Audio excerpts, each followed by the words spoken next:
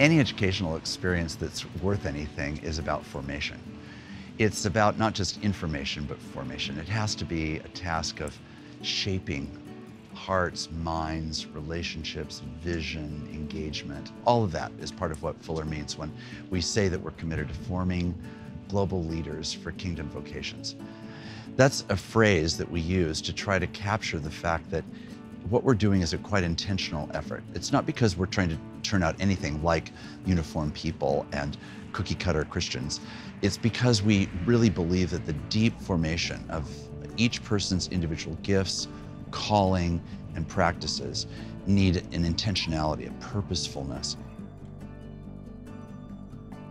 Everyone in some way or another needs formation, and it's a lifelong task.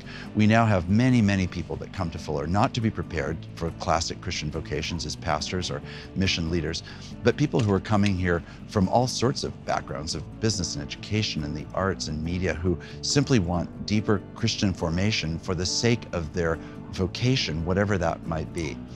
We really believe that the work of the Holy Spirit and the words of the Apostle Paul is to help draw everyone into being mature in Christ Jesus. That's our goal and desire.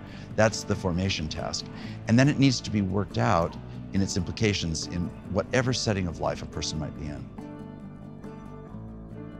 What Fuller Formation Groups do is take those resources that we're now making available inside the curriculum and within the student body and extending it out in places all over the country and really, in fact, all over the world. Our hope is that they will be a context of this kind of rich, ongoing spiritual formation that will help clarify a person's call and enable them to demonstrate it in whatever way God may be seeking them to do that.